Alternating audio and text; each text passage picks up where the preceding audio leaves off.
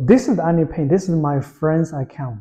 It's a foreign account. Actually, it's not for the foreigners. You can register, but the functionality will be limited. The daily transfer will be limited. Even some foreigners that are using this for doing the money transfer business is illegal. And also, you have the daily limit. But for the Chinese, we have more limit. So this is the account. And at the very beginning, you need to download the Alipay account, and then you will see this kind of interface, and then you can sign up. There's one more issue, like this is for the Chinese user.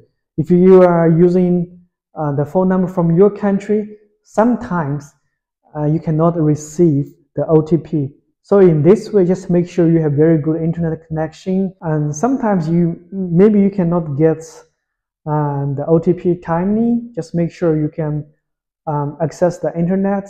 You have very strong connections. But just try to restart your phone. But anyway, after you make it, you are going to this kind of interface. It's very confusing, right?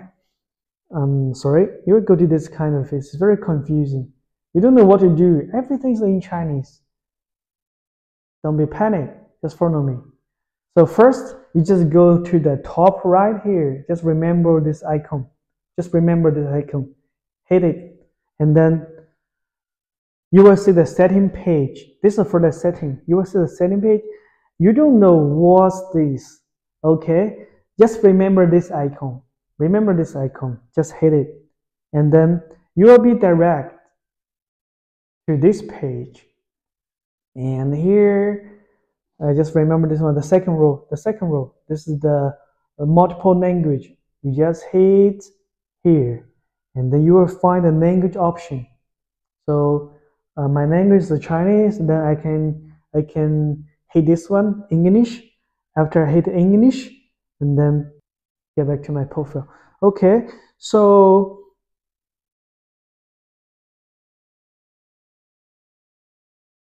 from here you will have the balance. If you have the balance, you can buy the product from Alibaba.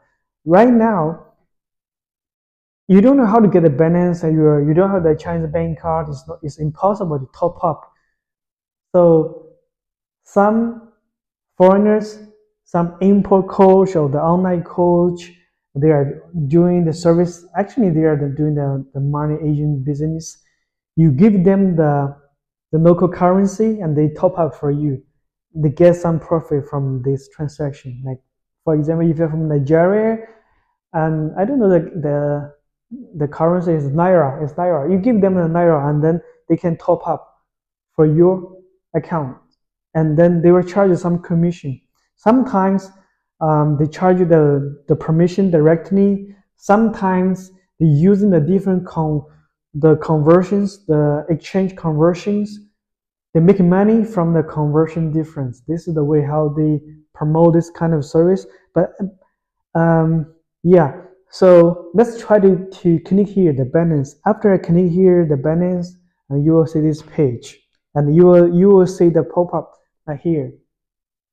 Please complete your identity verification. As a foreigner, I'm not living in China. I don't care these rules. If I don't verify my identity, so what will happen? Okay, let me ignore this one. I don't want to upload my passport, my identity. Then you go to the home page. So here, sorry. So you go to the home page. You click like receive money here. Receive money, and then you will get a code, a QR code. So like for this one, if you want to do the test, you send a Yancy, you send me this QR code, and then I use my phone to scan this QR code, and I can transfer money to you. But let's do a test. After scan your QR code, let me see if I transfer 1 RMB to you. So there's a pop-up. You will see this kind of pop-up. The real reason is you need to verify your identity. Let me get back to your interface here. This is your balance page, okay? This is your balance page. If you click recharge, recharge means top up. And then you will see that. complete your information. Namely, you need to upload your passport. You need to upload your passport. Just prepare the passport if you want to use it. And then, yeah, this is the info. Like, for example, if I'm from Ghana, I can input my passport, my ID info actually is a passport number. And just scroll. It's very basic info. They need to verify your identity. And after that, you can use it. But even you can use it, but as a foreigner, you will have the daily limit. You will have a daily limit. You cannot use it freely as a Chinese. But it's okay for buying, for shopping. It can meet your requirement. But if you want to use it for doing the money transfer business, just be careful. Be careful. This is not for that. So after you're setting up, and maybe you need to wait, and after a few days they will approve your account.